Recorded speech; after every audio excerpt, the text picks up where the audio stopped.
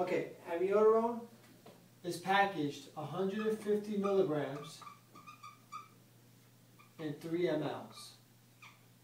The pediatric dose for amiodarone is 5 milligrams per kilogram. So if our patient weighs 5 kilos, that's going to be a total of 25 milligrams. We're going to go ahead and times that by 3 mLs, the way it's packaged, divided by 150 milligrams. Now, knowing the formula on what we've been using, if the patient weighs 5 kilos, we move the decimal over 1 time, we know we're going to administer 0.5 mLs. 0.5 mLs. Now let's see if it works out.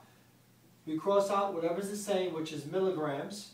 25 times 3 equals 75, divided by 150. If you need to do long division, it's 150 milligrams and 75. But you know 150 cannot go into 75, so we add the decimal, so we could bring over a 0. 150 goes into 750 is 5 times, which is 750. So you can see we have the same number, 0.5 mLs.